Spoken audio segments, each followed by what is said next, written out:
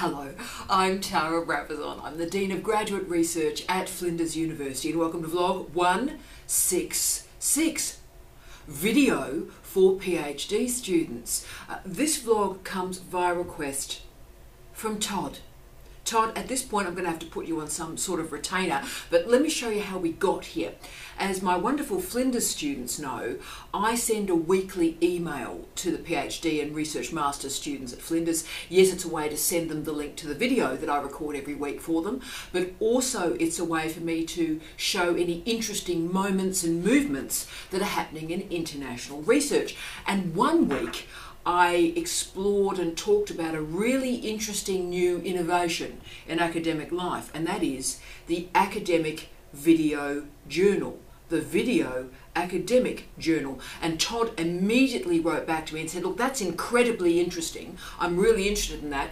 Could we do something more broadly about the role of video or what video can do for a PhD student? And I thought that was brilliant. Let's have a go. But on that same day, one of our great students in biology wrote to me and she said, look, when I got the email this morning, I thought, oh, I wonder if that video journal is more for arts crew and the humanities people. And then she thought about it and she realised how incredibly visual biology research is. And she said, look, this is important to me. I would love to express my research in a different way. Could you help us and talk through the video journal a bit more? So fantastic. And she was absolutely right, by the way. There are more academic video journals in the sciences than there are in the humanities. And some of the really heavyweight corporate publishers are moving into this field, moving into this area now.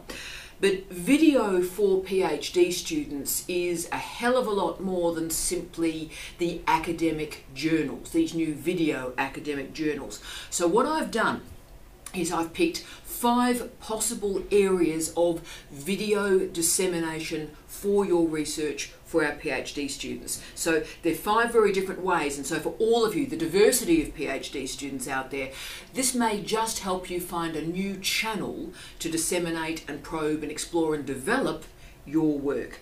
And the time is right, absolutely right, to be having this vlog, and I'll tell you why. The Office of Graduate Research has just bought a fantastic video camera, a Zoom video camera and Zoom audio recorder for the use of our PhD students. So you can come in, loan the kit and go and do fabulous things with it. So yes, come on down into the Office of Graduate Research, sign away, borrow the kit for a period and have a bit of a play with it. That's great. And can I say, video is probably best explored in this way, having a bit of a play, seeing what you can do. Because video can be quite challenging. Look, I find it quite challenging. A lot of you know my day job, my research for really the last 20-25 years has been in sonic media, sound, auditory culture, popular music. And when I took on this job at Flinders University, I thought, what would I find really, really difficult to do? And I thought, well, like a weekly video. It'd be pretty tough. Maybe I could have a go with that to test myself and try and learn new things. And the reason I think that visual media is so important, video platforms are so important, is they're very engaging. So I decided on vlogs, videos, because so many of our students exist outside of Adelaide. And I thought it was important once a week, all those amazing students see me once a week and we build a relationship. And there's a reason why video particularly has that connection, that relationship. If you think about it, all our senses gather information for us: touch, taste, smell, our hearing, but also vision. But visual media and visual modes of communication are our most developed information sources, and they dominate all other sensory experiences. Why? And of course we have that cliche, seeing is believing, yeah? And that means what happens is, because our visual literacy is so highly developed, we tend to lose or de-emphasize the other sensory material that we engage with in our life. So that may be hearing, it may be touch, it may be taste. And visuality tends to dominate other signs. There was a great book written by David Howes, Howes, and he called it the Empire of the Senses. And the argument was that visuality colonizes other sources. And through formal schooling, through schools and our universities, we are taught visual literacy. We are taught to read. We are taught to write. And indeed in art classes, we've taught to develop and understand pictorial and illustrative elements as well. So visual literacy is taught. The other literacies are less so. Therefore, the commonsensical literacy in our culture, the popular cultural literacy in our culture is visual. So therefore, it's pretty important. If you want profile, if you want to be known, then visuality creates that connection with an audience. And look, it also has huge advantages. Through YouTube, we have a window to the greatest scholars in the world. Historically, there's so much incredible material, archival material there for us to see from the great scholars. But also, content creation allows you as a PhD student to disseminate your work, to punch above your weight and avoid or go around or outside the gatekeepers who attempt to control your discipline. And then of course, once you've got that material on YouTube, you can repost it and triangulate it through a range of social media sources. And the tech now is really, really straightforward. You can enter this sphere with a tripod. Your mobile phone can do the job to record video these days, or a really low priced but high quality camera like the Zoom video. And it takes me, and I'm not exaggerating here, 30 seconds to set up these vlogs each week. There's a tripod, whack the camera on, test it, on we go.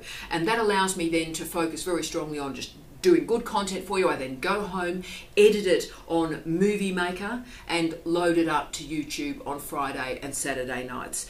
But there's lots of options available. But if you want a sort of baseline entry here, go for a tripod, a Zoom camera and Movie Maker, and you are then on your way. So what I'm going to do is present 5 options or 5 genres, if you will, for the creation of video for you and your research. So wherever you are in your career, whatever your comfort zone with presenting yourself on video, and I really get that, wherever you are on this, let me provide some options for you to play, to explore, to challenge. So the 5 options are, we're going to have a quick chat about the video abstract for an article. We're going to look at the video article itself. We're going to do photo story and digital storytelling, flipped teaching, flipped training, and also vlogging. So let's get into this. These are 5 options for you. Boom. Let's start with the video abstract. Now, I've done a whole vlog on the video abstract. Would you believe it was vlog 66? Today is 166. I didn't plan it, but there you go. So if you want a whole presentation on the video abstract, then go to vlog 66. But let me just get into the party here and say why the video abstract matters as the first stage in your video journey. It's a great place to start. It's a great place to teach yourself how to operate with video. Why? Well, firstly, the answer is it is short. A video abstract for your article operates between 3 and 5 minutes. So that's quite important, because with that short amount of time you can learn how to use a camera.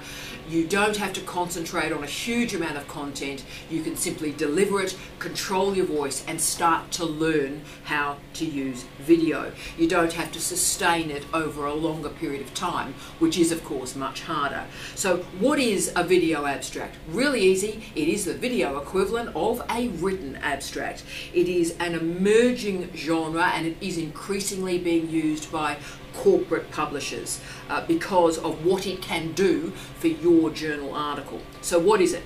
Right, length 3 to 5 minutes. It provides an overview for prospective readers about what your research is about. It does it at speed, so it doesn't need to be long. It must be about 3 to 5 minutes, because what it's doing is it's helping viewers understand your research and see if it is of relevance to them, see if they're interested in it, and if they're interested in the results of the research. It's also, though, a way to lift your citations incredibly quickly. There was a 2014 study that showed only 5% of refereed articles have a video abstract, but it lifts up the citation of those articles by 25 to 30%. So get in there. So what's the focus on? How do you structure the video abstract? Well, firstly, the rationale for the study, why you did it. 2, the methods, how you did it. And finally, the implications of the research. Implications of the research, what it means. The goal is to connect that research to a reader, connect it up. And therefore you have to be clear, and this is a really good and important skill for you to gain. You have to be really clear about who is the audience for that research. And is it other academics? Is it policy work? Is it translational research? And when you make that decision, that determines the language you deploy in the video abstract. So where do we see the best uses of video abstract? Particularly, I would argue, in the sciences, but also engineering, because video abstracts allow the visualization of the research, incredibly important. For the humanities and the social sciences, I think video abstracts are incredibly useful in explaining the applications of the research, so why the research matters. Video abstracts allow you to make an article special and lift it above the thousands upon thousands upon thousands of articles that appear every single week. The best video abstracts are included in the written article. So it goes, right, this is what it's about, but it also enables it to move media. So it is visual. You're not just simply reading the abstract. It's structured slightly differently.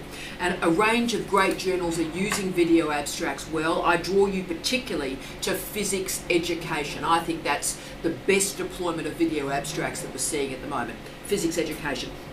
And let's just go through the publishers that are doing this. Elsevier, Wiley, Taylor and Francis have their own Vimeo channel, and also, of course, the wonderful Emerald, my publishers, are going strongly in this area as well.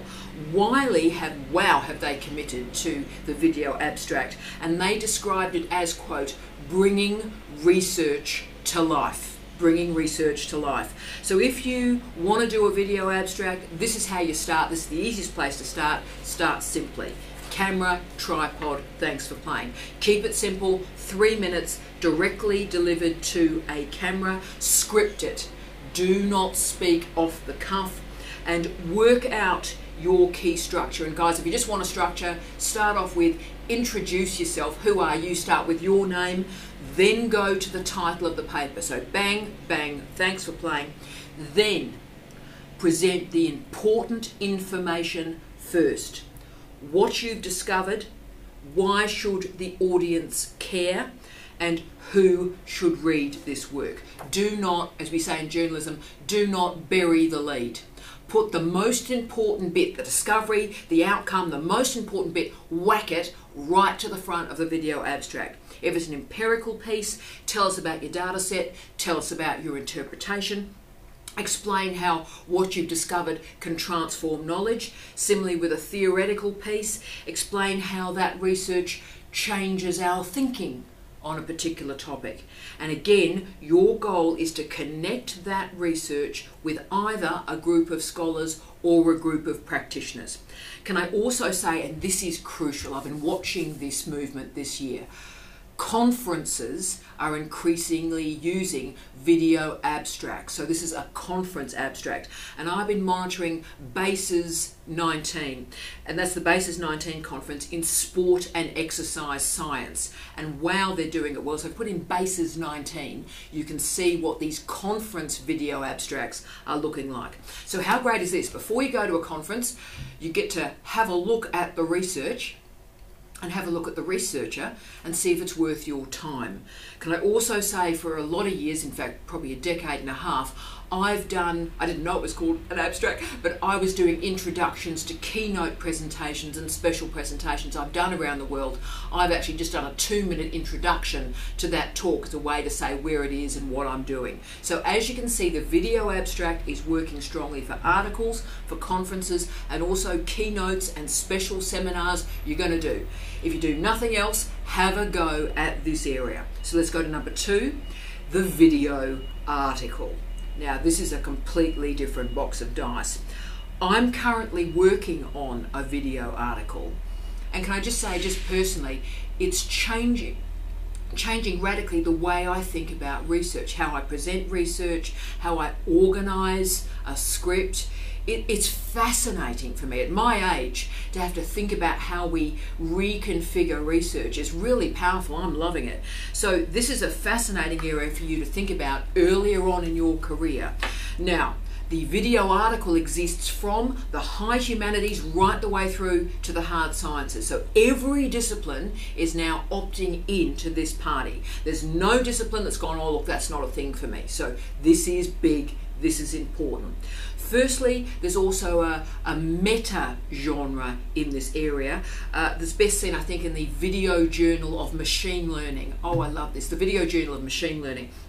And that allows researchers, wherever they might have published an article, to just front a camera and go, hi, this is the research I'm doing in machine learning, you need to have a look at this, and here's the link to the article or the research or the methodology or a data set. So this is really a meta journal. If you are interested in machine learning, you go there first. And it's great to see the researchers talk about their research in a really engaging way. It's brilliant. So that's sort of the meta part of this conversation.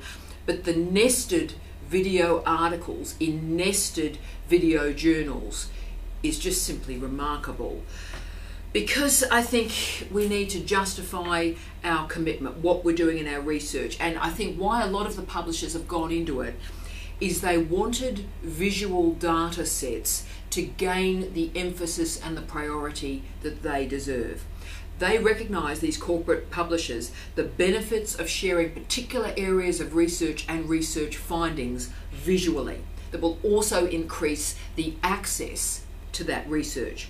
So the journals that are working very strongly in this area to seek out the Journal of Minimally Invasive Gynecology. Can I say, sorry to be sort of slightly crude, but isn't it great at sort of minimally invasive gynecology that's being talked about in a video journal rather than other sorts of gynecology, but that's just me. But also Fungal Genetics and Biology, fascinating journal, that one, really interesting in terms of presenting visual data sets, amazing. And also the Urology video journal, again, excellent. These journal articles, they pass through refereeing as normal. So they pass through the peer review process that is the basis of academic life, important. But then they're reviewed in terms of form. So they're curated as video. Wow. Now newer publishers are moving into this space and really doing some amazing stuff. And of course I have to mention Jove here, Jove.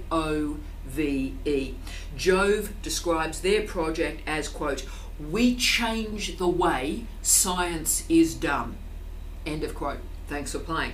They currently house all their video articles in www.jove.com, and what's there? 10,187 video articles as of yesterday. So for the lab-based sciences, the video article is about reproducibility, it's about showing experimental results. Researchers can follow your experiments, and really this is changing the way in which science is reported. So what are the strengths of the video article? Well, figures and illustrations suddenly come to life and can be explored in a really engaging way. And also they're pretty easy to create. They do vary. There's some quite straightforward ones and some complicated ones, but Jove often goes straight into researchers' laboratories and films right there, so it's amazing. It also builds outreach to other researchers, but also to government, and my particular politics. It means that the taxpayers who pay for our research can actually see it, and for me that's a really good thing. And also feedback is much faster. There are disadvantages. There are lots of different ways of presenting research, and not all research, not all projects are best presented visually. There's no hard copy of the article, and the raw data is not easily reviewed and viewed. I think there are ways to mitigate and manage that, but they are challenges currently. But for the presentation of methods, wow. The presentation of outputs or results, wow. The changes for us as researchers, I think, is enormous here.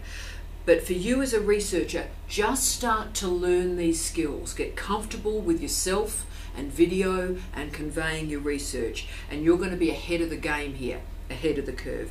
This is an exciting time. Wow, it is. Trialing whole new ways of thinking about research. And as I said, all disciplines are involved here, all disciplines.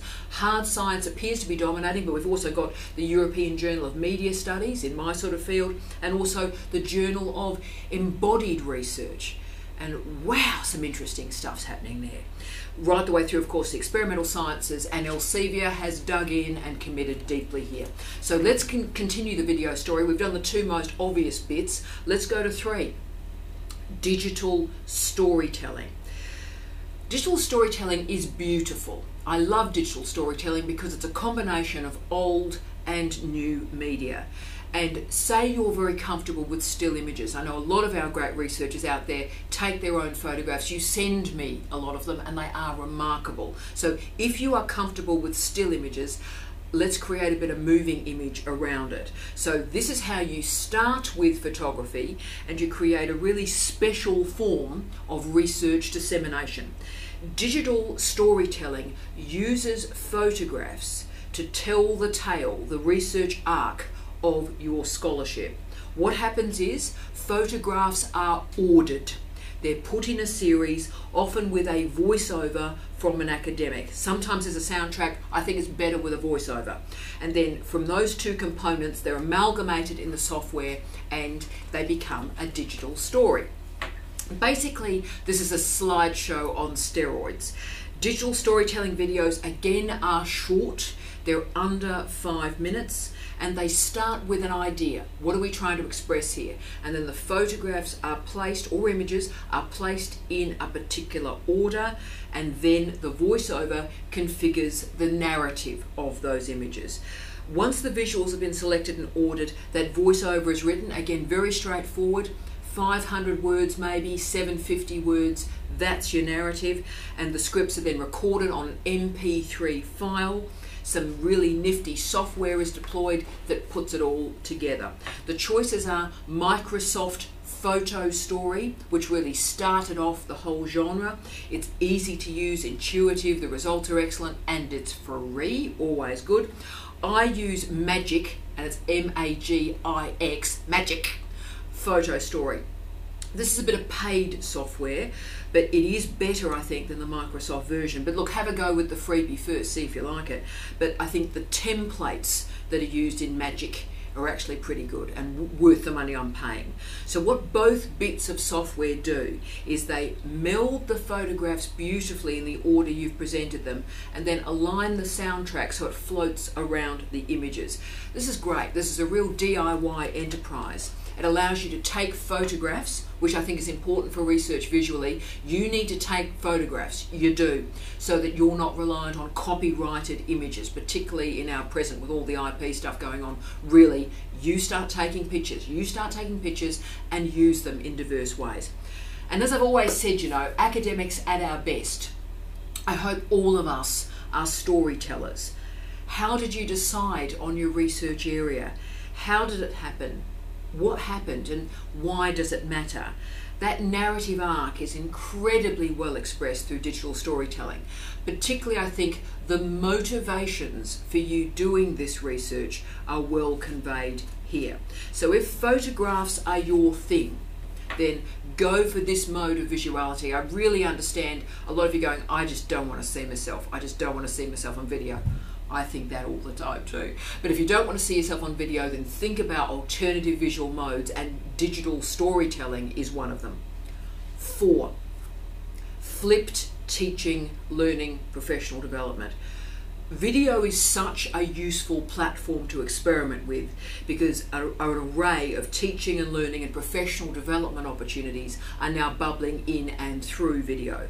So once you're comfortable with delivering content to video, so particularly through the abstract, say, then flipped teaching and learning, flipped professional development is probably the next stage. Flipped learning is a mode of instruction that delivers content outside of the conventional classroom.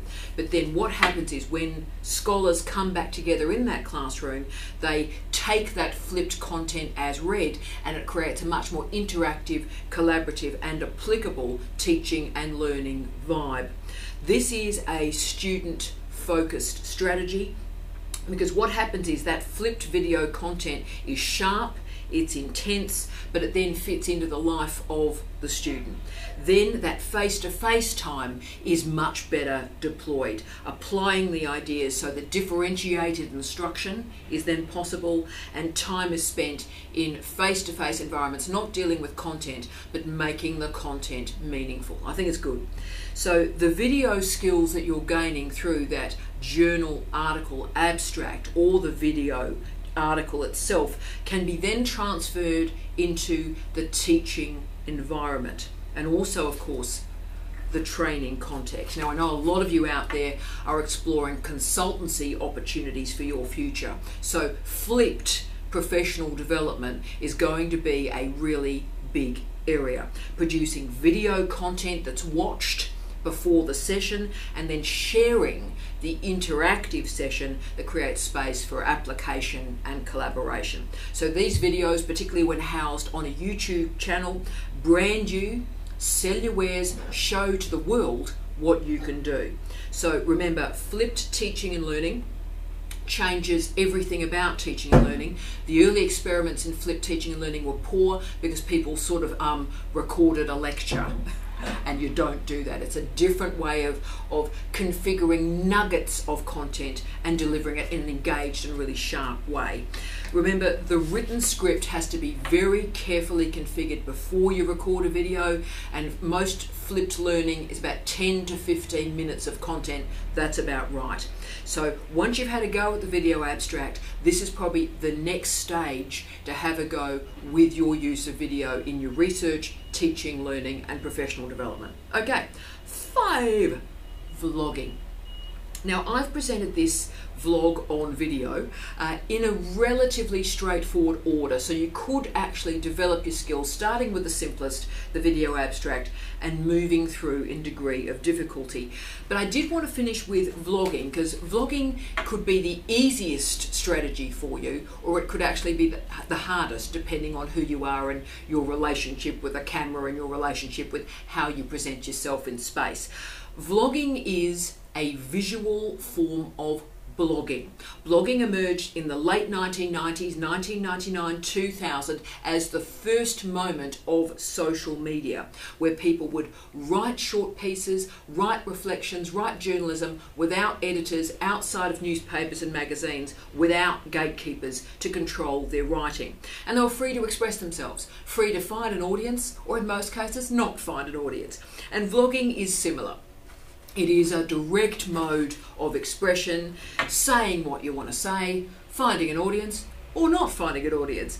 Now, I intentionally, when I started this party, I called this a vlog series, and I did that intentionally, not a video series, but a vlog series, because I wanted to access that informality of blogging. That, you know, I literally, as I move around the world, I land in a place, I land in Macau, land in the UK somewhere, and I just set up my tripod, set up my camera, and you get to meet really interesting people in a relaxed and engaging fashion. Also, I wanted to create a diversity of times and places where we could have blogs that would be, I suppose, appropriate to the content, because the thing about blogs and vlogging is there's a diversity of length. So I could, you know, some of the vlogs have been 15 minutes, I think one was 45 minutes. So the content, the topic, determined the length. And I think if I'd gone into other modes, it would have been much more prescriptive in terms of the length and how I present the content. Vlogs are cool, it's conversational, we're having a chat, you know wherever I am, we're having a chat, and I think that's an interesting way of presenting content. So the form fits the content. Also, they are informal and can allow you as a researcher to again find all sorts of different audiences outside of the other options I've presented today. So diverse in genre, diverse in content, diverse in length, informal.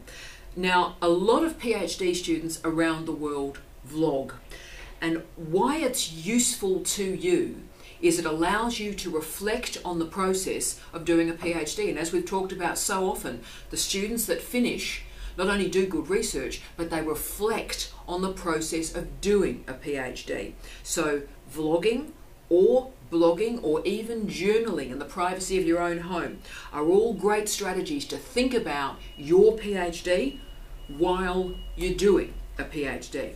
Now, it's free and easy to set up a YouTube channel, get a camera, get a tripod, and talk about your research. Talk about your PhD, talk about your teaching, talk about how you're feeling through the process of doing this degree. And you will find an audience. PhD media is a very interesting part of social media, and it is a way to disseminate your results quickly, find feedback, meet new people, to share that experience of doing a PhD. That's a great communication system. So video doesn't have to be this frightening interface or this frightening platform. Absolutely, you could move through your academic career without using video. Now, it's funny, I wrote that in the script, and when I was going through it this morning for the last time, I thought, I wonder if that's actually true now. That for you guys, can you move through your career without having any expertise in video, in teaching and learning and research? And you know what? I'm not sure. 20 years ago, yeah, now I'm uncertain. But one thing I do know for sure is that this is a great series of skills for you to develop that prepares you for all sorts of media appearances and expert commentaries. And we want that. We want your research to travel. We want it to be known. It's always beneficial, I think, to learn those skills that allow your research to move through space and time. And the great thing about just having a bit of an experiment at this point is you can make lots and lots of mistakes and no one ever has to see it. But you'll learn all sorts of different professional opportunities and pathways to express your ideas. And through today's session, you can see whatever you're comfortable with, there's a strategy going forward. If you take fantastic photographs, as so many of you do, digital storytelling is the way forward. Short, sharp content through a video abstract. Do that. If you do nothing else, have a good go for 2 minutes, get your research out. Or do this truly remarkable new genre that's emerging with the video article. It really is changing how we think about the structuring of research. So powerful. But you can also simply reflect on a process through a vlog, an experimental space where you can brand yourself and find new audiences, and of course then displace those skills, move those skills into teaching and learning through flipped training. Brilliant. So pick what you're good at, develop up those skills, and add a video dimension to your research, to your work, to your life. And remember, the OGR has free kit in the office for you to use. This is a cheap thing to get into, and it's free if you borrow our kit. So we hope that you will. So I hope that's useful, Todd. You rock, Todd. And I wish you all love, light, and peace. Tea out.